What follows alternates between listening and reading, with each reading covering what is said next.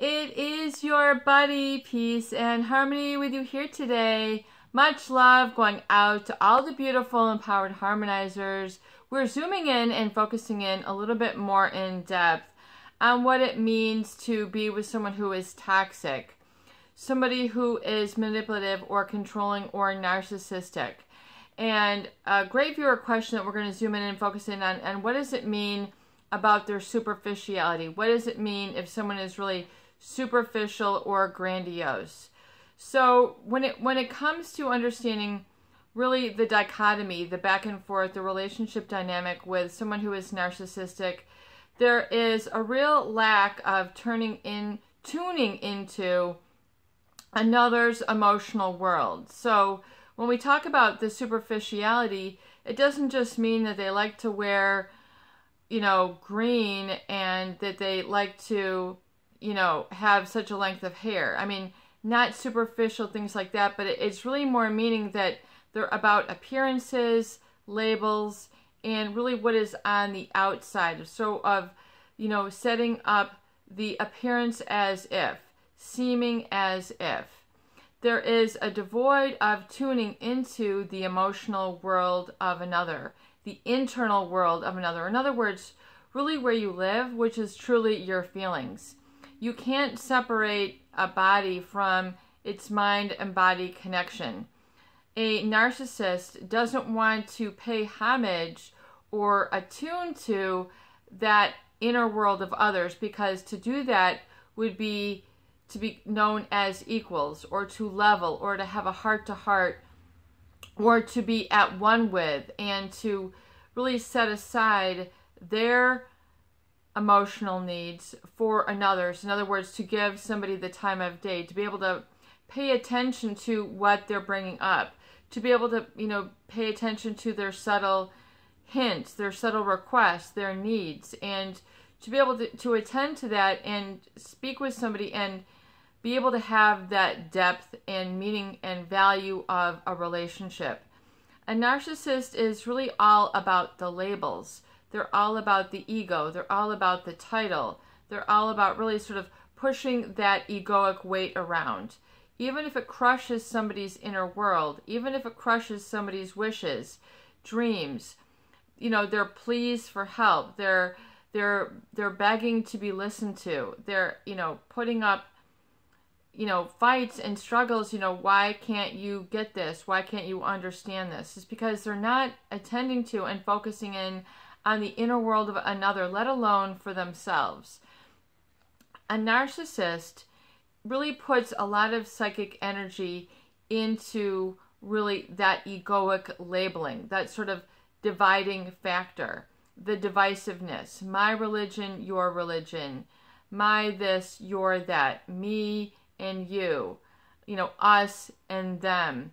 They're really into that separation effect, because for them, that's how they get leverage. Leverage meaning that's how they have power over others. And it's very difficult to get sort of this leverage away. They're too quick, they're too condescending, they are too practiced and rehearsed in the ego labels of interactions. So you can't really challenge them. You can't really go up against them. Narcissists do not like to be challenged, especially when it comes to something that they're basing a lot of their egoic value or power upon. So a narcissist might put a lot of pressure or value on the superficial. The superficial meaning labels, titles, really, things like income, things like their religion, it's, these things can be thought of as deep or meaningful, but it's really these terms that they tend to sort of edge people out and edge themselves in. So it's never really up for discussion, debate, sort of having a thoughtful communication or conversation about. There are certain things that you will learn with a narcissist are standoff topics. You just don't go there. You just don't talk about certain things. And you'll learn you can't talk about religion or politics or go up against them about certain other things that are super important to them, especially when it comes to their appearances. They want to appear as if, put on a smiling face, put on this external persona, which a lot of people don't question. That's all that they see is this superficial. And yet there is a lot going on underneath the surface, and you'll know that oftentimes because of their absence for things that are meaningful, especially to you. They won't want to spend a lot of time on that. Something that's important to you, unimportant to them, or unimportant in the big scope of things to them. Even if it's important to you, they will not stop and be able to give a look and a listen, even if you say it's important to you, or even though this might be sort of your redeeming quality. You know, everybody likes this about you. Everybody finds this attractive. This is like who you are. This is your identity. This is your strong suit. You'll find that the narcissist doesn't, take acknowledge and validation of that, because to do so would be to put one check mark on the your strong side, your talented side, your right side, and it takes away from them. So anything that sort of is perceived by a narcissist to detract or take away from their power, particularly, or their foot up, their leg up, their shoe up, anything that threatens that to them, in their mind, it might not even be a true threaten, but the narcissist will over-perceive the superficialities as super important. So you're going to find that they really hang on to those things like titles, those things like experiences of the past, where they can kind of always, hover it over you, hold it against you, hold it over you, and use it as a form of leverage. So there's never ever sort of settling, rectifying the truth, evening things out, because the narcissist will count on this ability to have this separation. The narcissist is all about separation. Me versus everybody else. And then, so if you are on their bandwagon, if you are their ego strokers, if you go along and fluff up their feathers, if you talk them up and side with them, even if it's to devalue yourself, the narcissist will find that an okay situation and just sort of grill it in. And that it's an emotional sort of etheric energy with which there's really a lack of attunement, and it's this emotional energy which is really the foundation. You can't really ignore it if you're in a relationship with them for any due amount of time. Is that you'll find they're highly opinionated and highly about I am right, and they'll even create a big issue talking about people behind their back if it means them appearing right, that they have the only viewpoint. So it's very important to know that with relationships that function, you have to be able to be with someone who takes your viewpoint, your perspective into consideration. If they are not tuning into your internal world, if they're not getting where you're coming from, if they're always sort of taking it or using it against you, or using any sort of element about yourself to make them look good, it's never for the authentic, the genuine, the just, being able to connect. There's always sort of an ulterior motive, which can then lead them to betraying you when you least expect it. The backstabbers, the people who talk about you behind your back. You find certain things, emails that they've written or texts or things like that, that are betraying of your trust. So really, it's the trust issue that is really part of the divisive area. In other words, trust is, if you don't have trust, you really don't have anything. If you cannot trust this individual and to have them be able to tune into your internal world, that they're always sort of about the superficial. They're always about, putting up appearances, wanting to make a show, wanting to appear as if.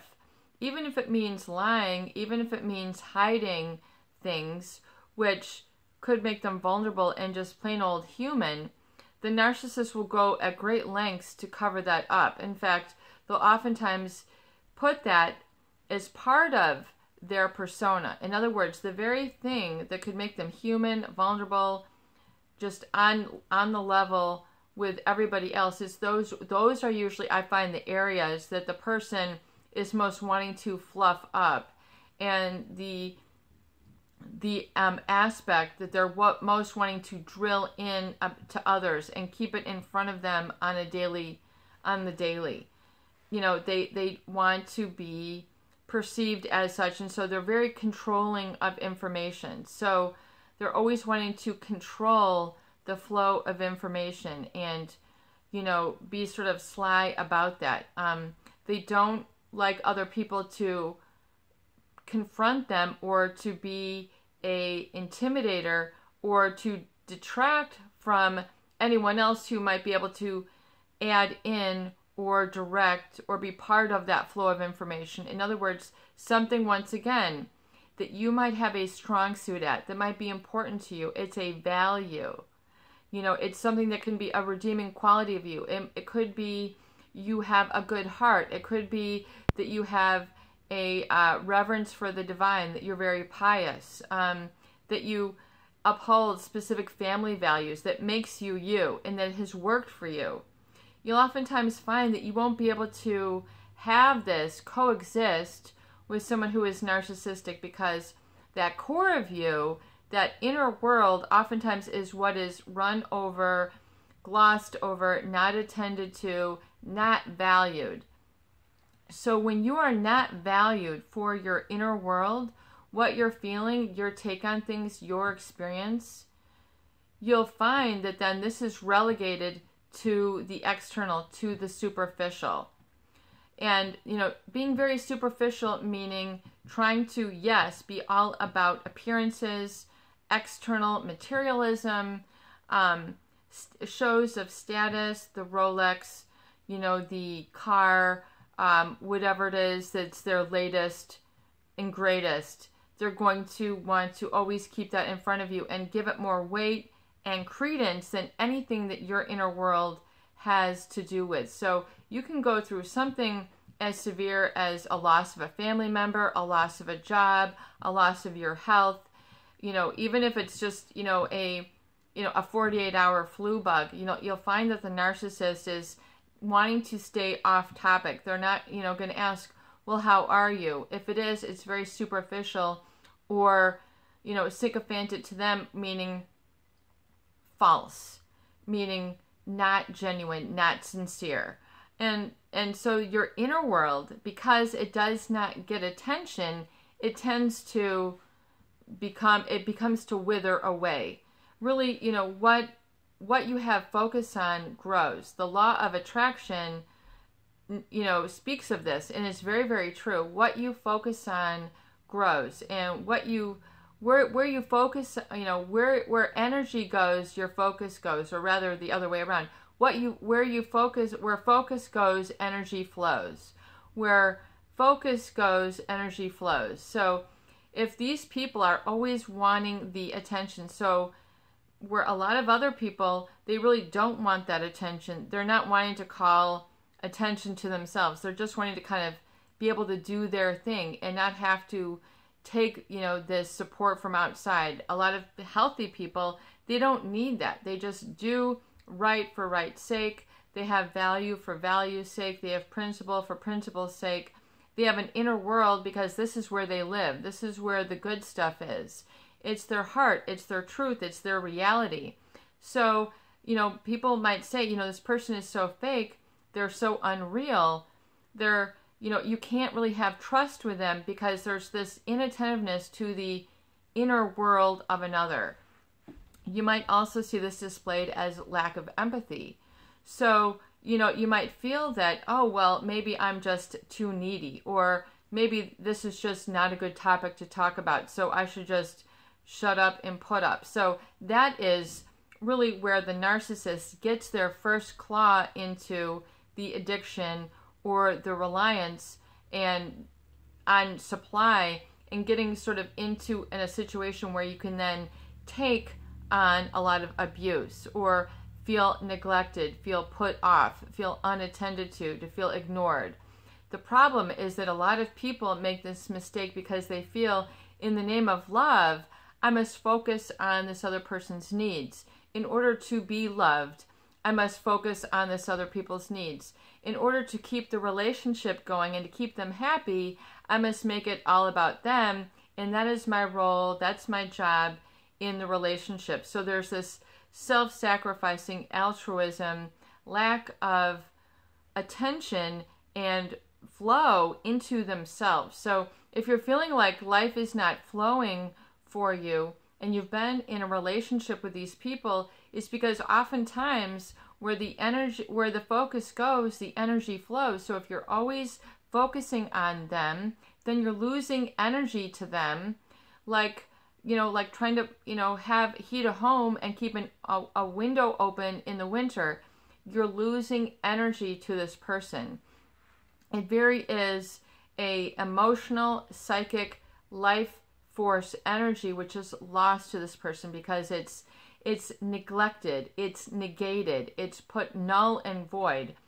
The narcissist will not really be able to be in that in-depth sort of heart-to-heart relationship. If they do, then if they get there, they're always fearful that you might, use this against them, or basically it's like you're pooping on their parade. In other words, once they've had that conversation, it's very difficult in the mind of the narcissist to get that sort of that perfection or that performance, outer level of persona back. So if they go there, you can bet that they're going to be moving on for supply because they don't like to be challenged. They don't like to be questioned. They don't like to be called out. In fact, they will do anything to not be called out. They do not like to be challenged, even if it's for their own good, the good of the relationship. It would, help alleviate them. It can be a bad habit. This person might be an excessive drinker, and that's part of their narcissism. It's part of their self-absorption, that they don't, no matter, they don't care whose time it takes away from, that they're absorbed in their drugging or their drinking or their shopping or these other process addictions. They can be highly, addictive personalities because they have this insatiable need for control and for power. It's really about a power play. And to them, if they can dismiss other people's inner world, and that gives them all the more room for them to have the profile, the attention, the you are the best experience for them in the relationship. So once again, it's their reputation, it's appearances that they don't like to have called out. And if you do, you're really going to set yourself up for really a lot of struggle and a lot of, trying to regain sanity, footing, and self-trust in your life. Because this lack of trust is, not only is it experienced in the relationship, but it is an internalized state. So then you feel this, there's going to be a simultaneous experience of lack of self-trust, otherwise known as self-doubt, low self-esteem, guilt, hesitation, vacillating, indecisiveness, not being able to flow in life. You have emotions flow. If you aren't able to sort of culminate and complete the cycle of discussion with a person, in other words, to feel validated, heard, to have that experience, the narcissist will just not give attention. They will not give attention, so there will not be this feeling of them putting energy into you or effort or being able to, factor this into consideration. It's just what is important to you, which is really truly your inner world, your inner life, what is truly important to you, and to be able to live there, becomes then this rat race with the life of a narcissist. So people can keep it juggling for, so long to their arms and their mind gets tired, or that they discover some heartbreaking information that they've been cheated on, they've been talked about, they've been, backstabbed, they've been thrown under the bus, they've been criticized, they've been demeaned, it's really the hurtful things, the gossipy, talking about somebody's behind their back. There's a value that says, if you can't say something to somebody to their face, then you shouldn't be saying it. In other words, your conscience follows you, throughout your experiences. And oftentimes people's consciousness is weighing heavy on them when they're in a relationship with a narcissist. They have a very heavy conscience, meaning there's this inner battle between right and wrong, trust and lack of self-trust, esteem and taking care of your needs and taking care of yourself and taking care of another. And then it becomes not only one of quantity, but it becomes also that of quality, meaning a quality relationship. Being able for them to get you, to feel heard, to feel really embraced, that you are important, that you are real and together, and you have something relevant to bring up, that it's not that you're just making it up in your mind, but people oftentimes feel that they have to then make up a lot in their mind in order to keep up with the narcissist, or play their game, or be a force to their counterforce in equal energy and equal type. So this really is to understand that a narcissist really is in like their own bubble. They're in their own little world. They're like having, it's all about them. And, people oftentimes wonder, how can they continue this? Well, this is who they are. This is what they're about. This is how they engage their life. And as a person, this is just how they're going to proceed. This is how they're going to continue. And, you have to be able to accept and that this is who they are, from head to toe, from A to Z, from backward, right to left to right, in and out. This is who they are. And this is what other people will experience in a relationship with them. So if it's destructive to you, if it's damaging, if it's hurtful, if it's causing you to feel stifled, if it's causing you to feel hindered, if it's causing you to feel suffocated, unheard, unseen, unacknowledged, it's because they're not being able to allow that inner world fuse with that outer world. In other words, your life, who you are. Especially sickness brings this up to this, brings this really, to the front and center and the relevance. You'll find this especially important when, if you're sick, you're needing, help, you've encountered something financially where your inner world needs attention. You'll find that the narcissist doesn't give the time of day, the time of night, whatever it is, they're just really not there. In fact, they're on a very, what I would say, a very just sort of boxed off or predetermined notion of what they feel that you should fit into. So it's kind of like there's a conforming that other people must do to a mold that they create for them. So you can't be a mold of yourself. You have to be a mold that they're trying to put you into. And so it's like the experience of fitting a round peg into a square hole. It just doesn't fit. But oftentimes people make that sacrifice, not knowing that they're making this sacrifice of their inner world, their inner life, to trade for this relationship being functional. So oftentimes people who stay with them, they're willing to become dysfunctional for a functional relationship. They're willing to sabotage and live a less than experience or existence for this person.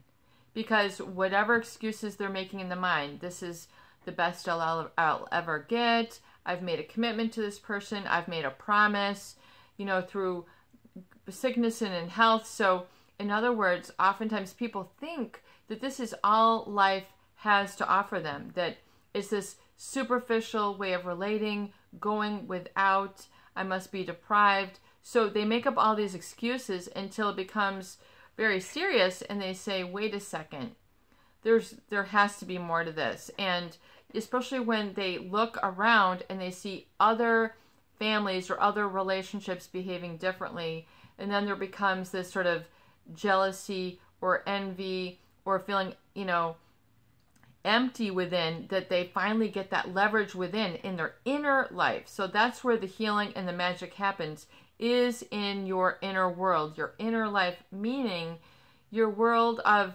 your connection with yourself, your relationship to yourself, and what you personally can redirect and reevaluate and reassess for yourself in the relationship. No matter how many times you have talked yourself out of doing the right thing, or whatever little, voice that bubbled to the surface that said, I shouldn't be doing this. I shouldn't be here.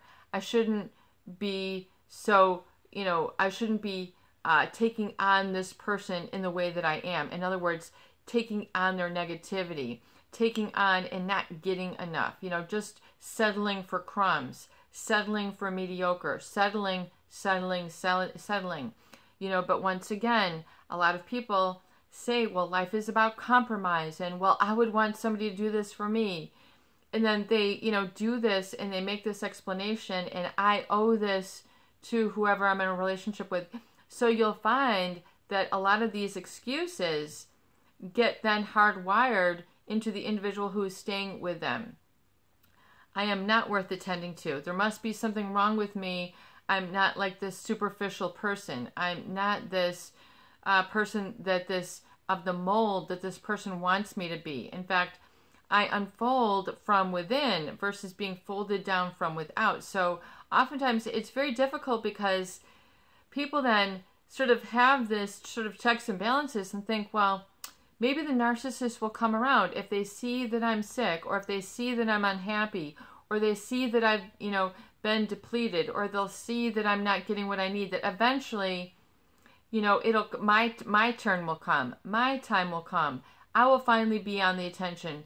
Eventually, if I bring it up enough, if I cry enough, if I scream enough, if I'm absent enough, and that they're wondering why they're not getting like in return, because you're not dealing with someone who's like you. You're dealing with somebody who is different. The mistake I find that a lot of people make is they make a lot of excuses for the narcissist, and a lot of excuses as to why they should stay. They don't have enough confidence, self-trust, and experience with one's own inner world, and having a solid relationship, doing yourself solid, and feeling, the I deserve strong enough to be able to make this communication and to have really that communication, or that type of communication. The I'm done. This isn't right. This isn't fair. This is unjust. This is sick. This is unhealthy. This is, not meaningful. This is not fulfilling. This is not coming out how I wanted. They're so used to saying, are things coming out okay for you? Are you happy? They're so used to putting this other person front and center and thinking, well, eventually I'll get my turn, and wondering why it never happens. You're not really going to get this type of acknowledgement and validation. You're not going to give, you're not going to receive oftentimes what you've been giving in like manner. They always say, the golden rule, treat others as you'd like to be treated yourself. It's the golden rule that really gets a lot of supply, people who have been scapegoated, into a lot of trouble. They're making amends. They're making excuses. They're saying, well, they were here for me, that one day in 1979. They were here for me that one day in 1984, and I owe the rest of my whatever, because of that. So they're undervaluing their own gifts to the relationship, and they're wondering why they feel undervalued. It's because you personally are not putting enough value on yourself. You're not putting enough value on your inner world. They get so accustomed to that being out of balance that it's very difficult to make the change, to switch within and to say, I got how I feel. I know how I feel, even though it's been so long. It might be 3 months, 5 years, 10 years, a lifetime. You know, don't let the amount of time that you have been doing this over and over and over distract you or make you feel like, you know, it's too late or that you're missing something. You know, it's better to embrace your inner life as soon as you can and get to know it, get to hear it, give time for it. Meditation is a great way for you to get and tune into yourself, tune into your inner world. You know, if I really had a good question, it would be, how do I feel when I'm in the presence of this person? How does this person make me feel? How do my decisions make me feel? If I could change things and feel for the better, I would begin to. So know what your new beginnings are and what would help you to feel better. Someone who would, you know, be able to just take a walk or do these quote unquote deep, valuable, meaningful things where you just let, you know, yourself go into nature or take in, you know, a beautiful sunrise or be able to reflect or have prayer or gratitude. Oftentimes these very important emotional states, internal states, are not experienced and shared with a narcissist. Think about that one and think what you need to give yourself today. This is your buddy, peace and harmony with you today, and I hope you discover profound gratitude for what you have in your life and fill your own cup and be able to tune into your inner world, because that's where the energy will flow once you make that change. I hope these videos help. Please share and please subscribe for more great tools, videos, discussion, and support. Have a beautiful day. It's a great day to change and embrace your inner world.